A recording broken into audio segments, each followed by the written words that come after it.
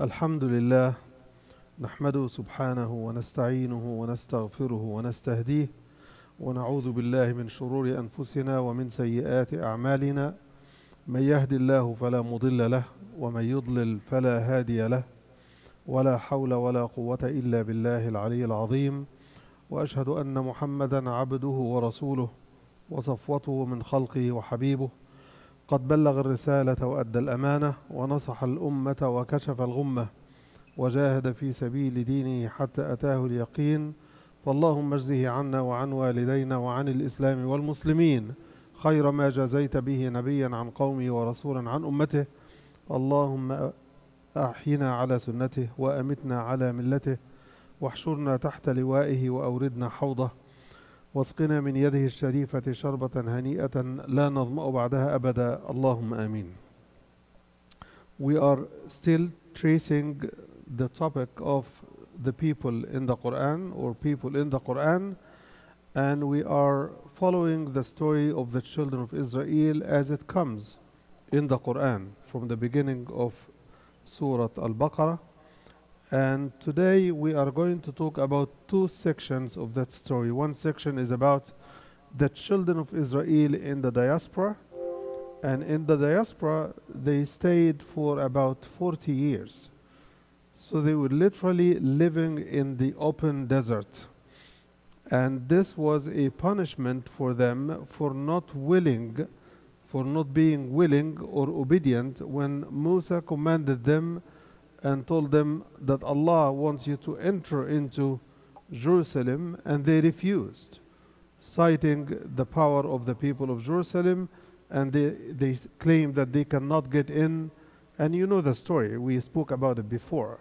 So they were sent into the diaspora. In the diaspora, what do you need the most?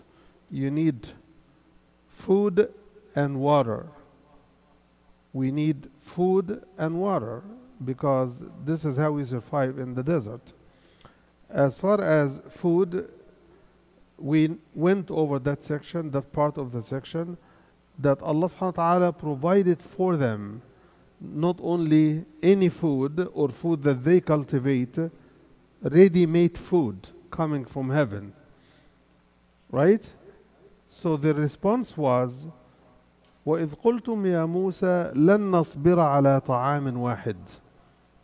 And as you recall or remember, you told Moses that we cannot stand having one type of food all the time. It's boring. Even though it is honey, even though it is quails, cooked quails, and ready to drink honey. But that, they said to Musa, we cannot bear with this for a long time. What were they looking for? فَادْعُ لَنَا رَبَّكَ يُخْرِجْ لَنَا مِمَّا تُنْبِتُ الْأَرْضِ من بقلها وقثائها وعدسها وفومها وعدسها وبصلها. Let Allah bring for us from the earth whatever produces it has. Cucumber, onion, garlic, something harish, يعني something that they can use for appetizers, and something that has taste and flavor and strong flavor. It's self-spiced. It doesn't need spices with it. And we also need lentil and onion. So Moses questioned the request. قال أتستبدلون الذي هو أدنى بالذي هو خير. Would you substitute what is best for what is worst? It is much less quality food. Leave it for the Egyptians. Let's enjoy what we have. No, they insisted.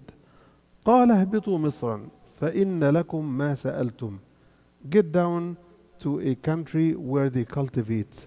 Let us move on. Where do they go? They go to Egypt. And there, وضربت عليهم الذلة والمسكنة. Amazing. Yusuf, when he invited his father and his family, he told them, ادخلوا مصر إن شاء الله آمنين. Right? But the children of Israel who disobeyed Moses, they went into Egypt, and what was awaiting for them? It is humiliation, insult, inferior life, torment at the hands of Pharaoh and his people. ضربت عليهم الذلة والمسكنة. They were so much tormented and exploited that they could not bear it. They would run back to the desert with Moses. Moses, the one who they never obeyed, now he tells them, we're going through the Red Sea, and they are willing to go with him. You see how much torment they lived through in Egypt. اهبطوا مصرا فإن لكم ما سألتم وضربت عليهم الذلة والمسكنة وباءوا بغضب من الله. The wrath of Allah came upon them. ذلك بأنهم كانوا يكفرون بآيات الله ويقتلون النبيين بغير الحق. This is because of their rejection of prophets, denial of messages that kept coming to them. And as we mentioned before, almost 24,000 prophets in one community, generation after generation after generation. Community from one place to another place. They still get their prophets as if they are secure to get the message. So they took these prophets and these messages for granted. They started denying bulk rate prophets and killing more than one prophet at the same time. So Allah subhanahu wa ta'ala sent His wrath upon them. There is a point for us here. Rejecting prophet does not require that you kill a prophet so that you show that you reject a prophet. You could reject a prophet without killing a prophet. So they have committed the two crimes, denying the prophets and rejecting the prophets, denying the ayat of Allah and rejecting and killing the prophets. Salawatullah alayhim. For us Muslims, the lesson is, are we accepting the prophet? I'm raising a question. I'm not comparing. But comparison is due because Allah doesn't tell us the stories of other people just to entertain us, but to give us the lessons. لَقَدْ كَانَ فِي قَصَصِهِمْ عِبْرَةٌ. So we need to get the lesson. We are not saying that story to entertain ourselves or to feel good about ourselves. No, we have to feel the warning embedded in the story. You don't want to be humiliated. You don't want to be underprivileged under any circumstances. You don't want Allah to send His wrath upon you as a community. So at least you don't do what the children of Israel have done, because they did it and they got the punishment. Now, in our case, do we recognize the punishment we're having? Do we notice the punishment our ummah is going through?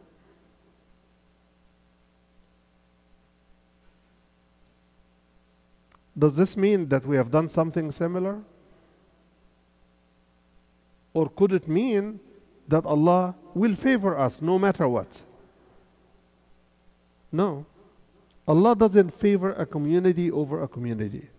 And He makes it very clear, لَيْسَ بِأَمَانِيِّكُمْ وَلَا أَمَانِيِّ أَهْلِ الْكِتَابِ. It is not up to your wishful thinking, nor is it up to the wishful thinking of the people of the book. They also used to say, نَحْنُ أَبْنَاءُ اللَّهِ وَأَحِبَّاؤُهُ. We are the most favored, chosen children of God, and we are His beloved. Means what? We are His beloved children. Do fathers kill their own children? Not in the norm, right? So that was their claim. What is our claim? What is the claim that Muslims are using today?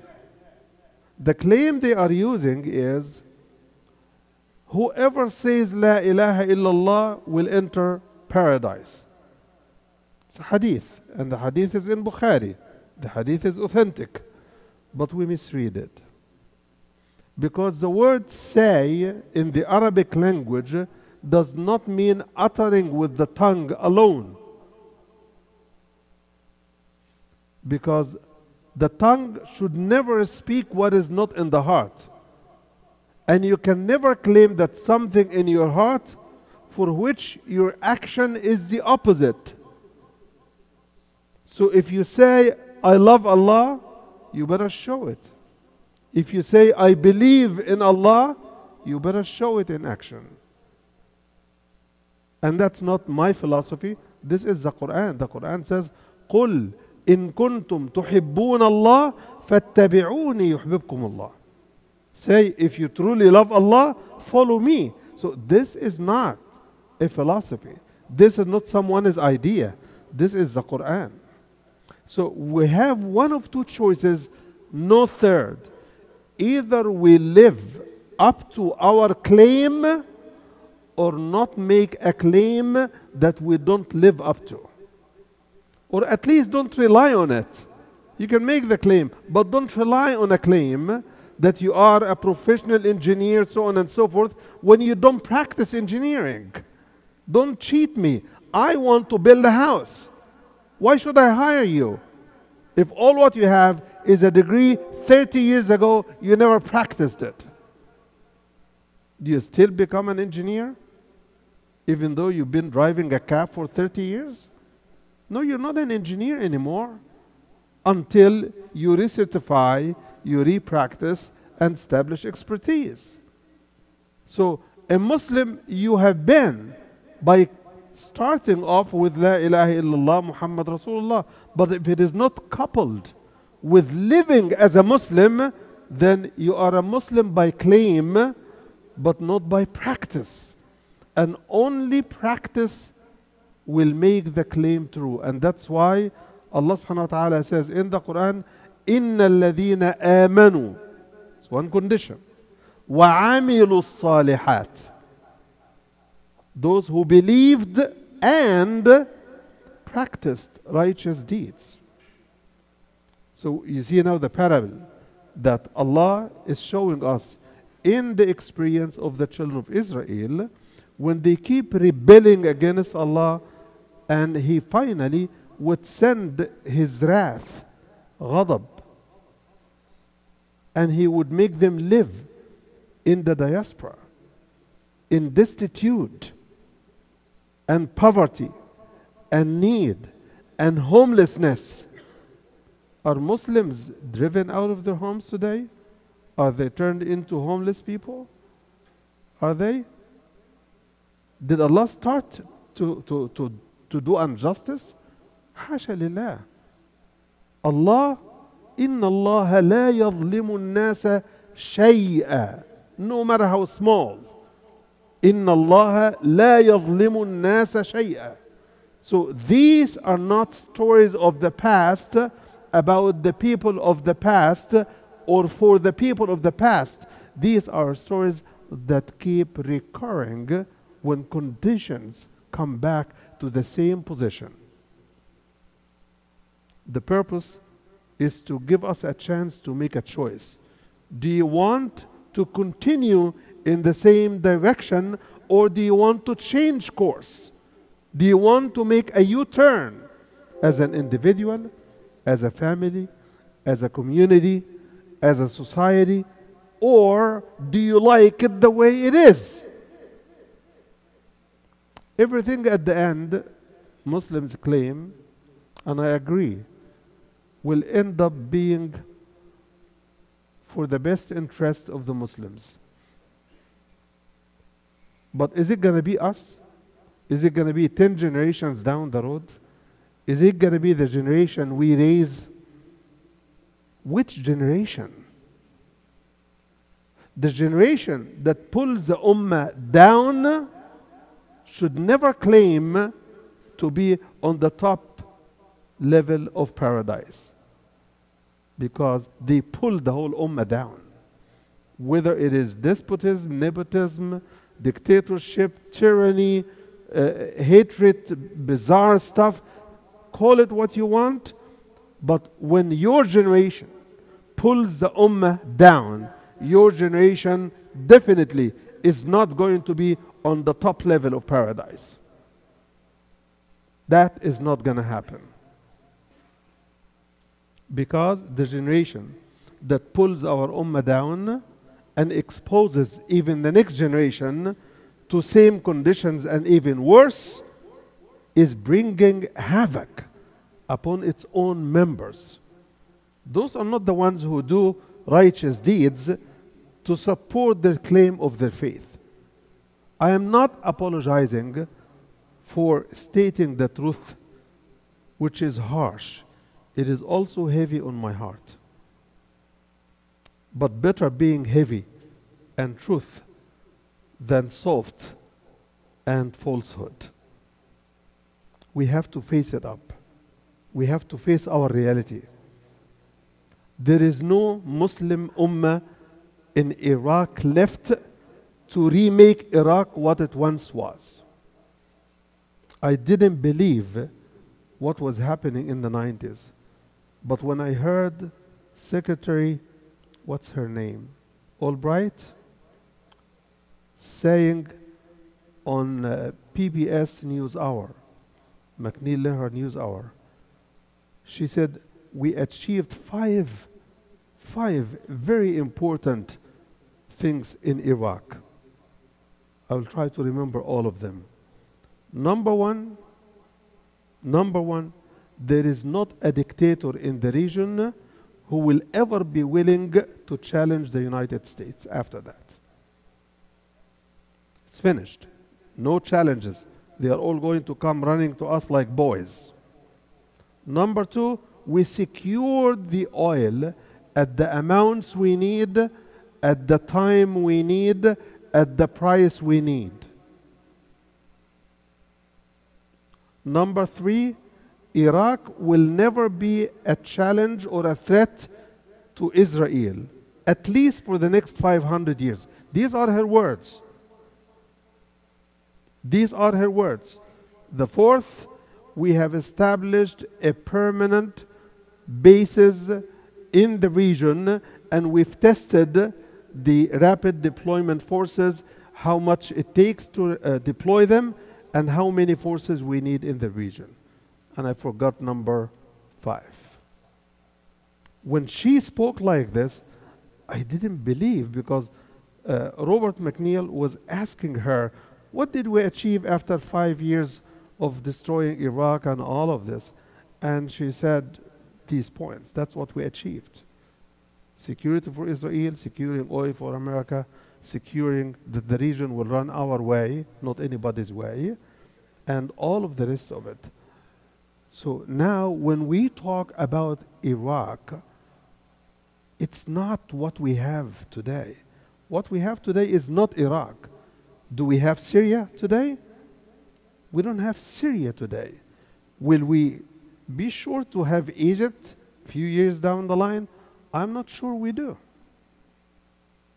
I am sure more of the opposite than I am of the reality. Why? Because we as an ummah have run our ummah affairs amok. So much so that admittedly we should never expect any better unless we do any better. Unless we change course. And that again is not my word or my threat or my promise. This is the Quran. Allah says, إِنَّ اللَّهَ لَا يُغَيِّرُ مَا بِقَوْمٍ حَتَّى يُغَيِّرُوا مَا بِأَنفُسِهِمْ.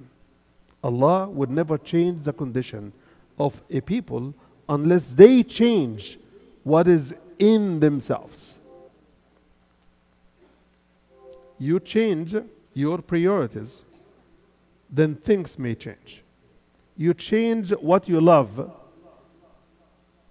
and then that will change. You change your values, the way you value things and people and activities and schedules and everything. If you don't train your life in your hand, you cannot claim that you want change. If you do not rein in your bad habits and bad manners and bad behavior and bad choices of friends, of work, or of anything, don't claim that we are willing to change.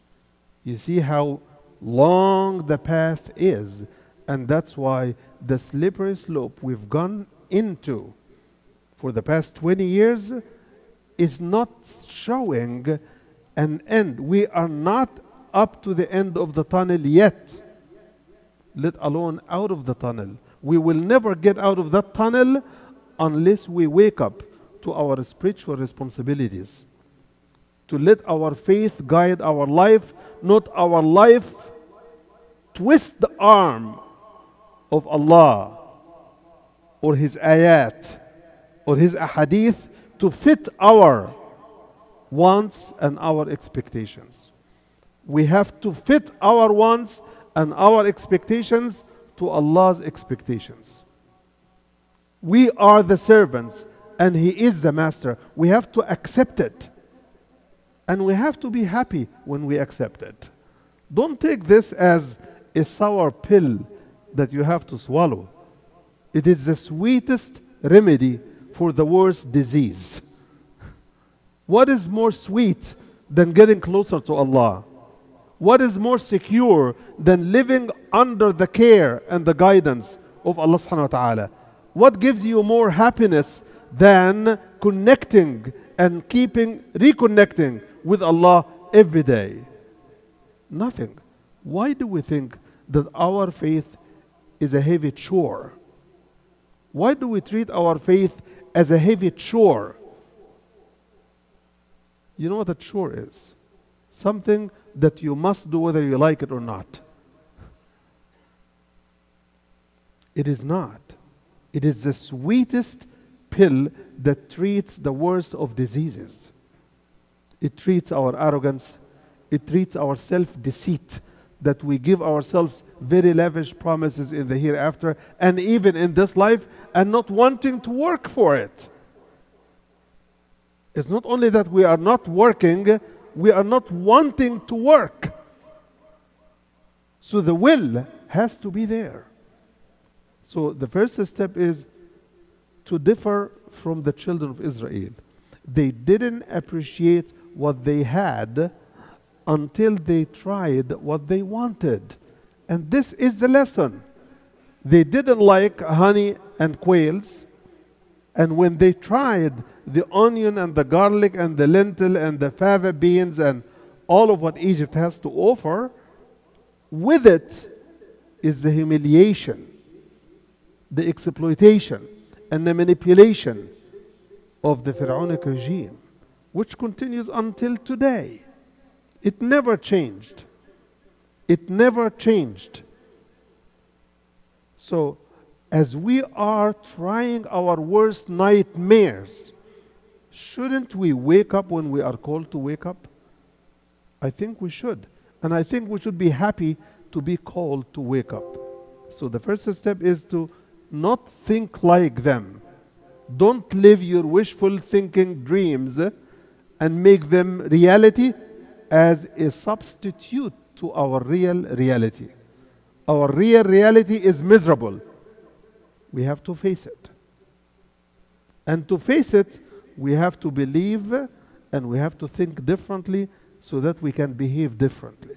Our life is at stake. Our security is at stake. The life and security of the next generations, in plural, are at stake. And it is in our hand to change the course of our ship by starting at one point saying, we need to live a different type of life. We need to live, think, and behave as Muslims. It's a simple decision. And it is going to get a lot of help from Allah subhanahu wa ta'ala. On our own, we can do nothing. But with His help, which we seek every day, إِيَّاكَ نَعْبُدُ وَإِيَّاكَ نَسْتَعِينُ. Don't seek Allah's help without putting any effort. You have to wake up. You have to make wudu. You have to make prayer. You have to make good on your promises. Okay. ذَلِكَ بِمَا عَصَوْا وَكَانُوا يَعْتَدُونَ. That is because of their disobedience and transgression. Then Allah subhanahu wa ta'ala gives the exit out of those miseries. إِنَّ الَّذِينَ آمَنُوا وَالَّذِينَ هَادُوا وَالنَّصَارَى وَالصَّابِئِينَ مَنْ آمَنَ بِاللَّهِ وَالْيَوْمِ الْآخِرِ وَعَمِلَ صَالِحًا فَلَهُمْ أَجْرُهُمْ عِنْدَ رَبِّهِمْ وَلَا خَوْفٌ عَلَيْهِمْ. It's giving you security. وَلَا هُمْ يَحْزَنُونَ. This ayah amazed me for a long time. And it comes in two places, here and in Surah Al-Hajj. It talks about إِنَّ الَّذِينَ أَمَنُوا, those who have believed. And then it follows, and those who kept returning. I explained before that the word hadu and Yahud is rooted in the concept of returning. Either returning back to Allah when they are distressed, or returning back to disobedience when they have it good. Right? They did it both ways. And the Christians and the Sabians, those who left whatever religion to join another religion. All of this is put in one package, and it's an amazing package. Because throughout the Quran, the believers have always been separated from the people of the book. But here they are with the people of the book and with the Sabians. And the Sabians also is used for ignorant Arabs who have left the religion of Ibrahim and invented their own. And those are the ones who told about Prophet Muhammad, Saba'a Muhammad. Saba'a means he lived the religion of his parents. He changed the religion of his fathers. So, what does Allah promise all of these people combined? He who believed in Allah and the latter day and did righteous deeds, they will have the reward with Allah.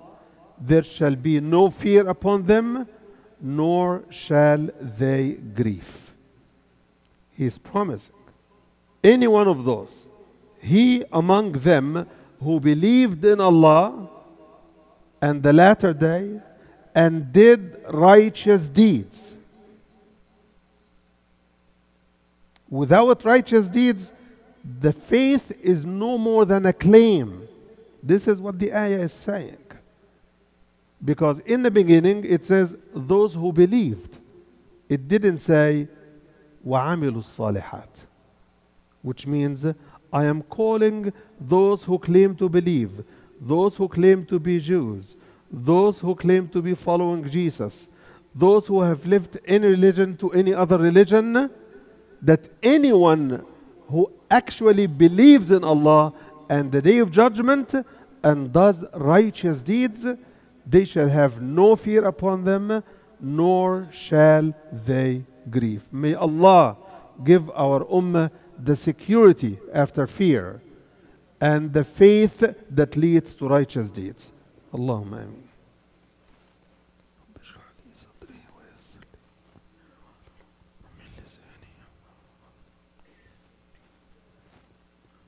الحمد لله وكفى والصلاة والسلام على عباده الذين اصطفى وأشهد أن لا إله إلا الله وأن محمدا عبده ورسوله. Brothers and sisters, when you look at this ayah coming after the previous ayah,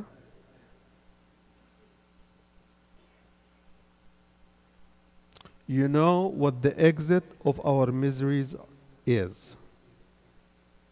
The exit is right here. Ayah 62, Surah Al-Baqarah. Keep reading it and choose your position.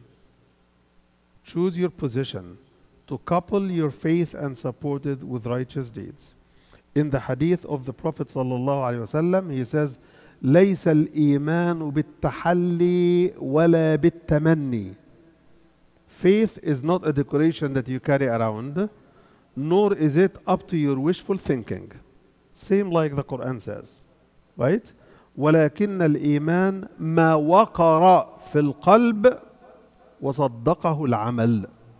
Faith is what settles in the heart of belief in Allah and is confirmed by actions.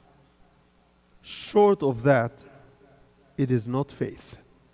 If we understand the hadith correctly, it is not faith to claim to believe and to live a life in which your behavior is contrary to whatever claim you make about your faith. I ask Allah subhanahu wa ta'ala to guide our heart to believe correctly and to guide our actions to be consistent with our faith. اللهم اهدنا فيمن هديت، وعافنا فيمن عافيت، وتولنا فيمن توليت، وقنا واصرف عنا شر ما قضيت. اللهم قنا واصرف عنا شر ما قضيت.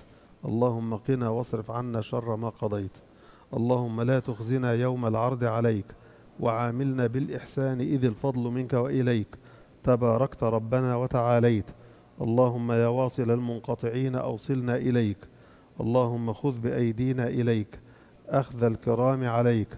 اللهم لا تدع لنا في يومنا هذا ذنبا إلا غفرته، ولا دينا إلا قضيته، ولا مريضا إلا شفيته، ولا مبتلا إلا عافيته، ولا ميتا إلا رحمته، ولا مجاهدا إلا نصرته، ولا ضعيفا إلا قويته. اللهم حبب إلينا الإيمان وزينه في قلوبنا، وكره إلينا الكفر والفسوق والعصيان، واجعلنا من الراشدين فضلا منك ونعمة. اللهم اختم لنا بخاتمة السعادة أجمعين مع النبيين والصديقين والشهداء والصالحين. أقول قولي هذا وأستغفر الله لي ولكم، فستذكرون ما أقول لكم، وأفوض أمري إلى الله، إن الله بصير بالعباد. وأقم الصلاة.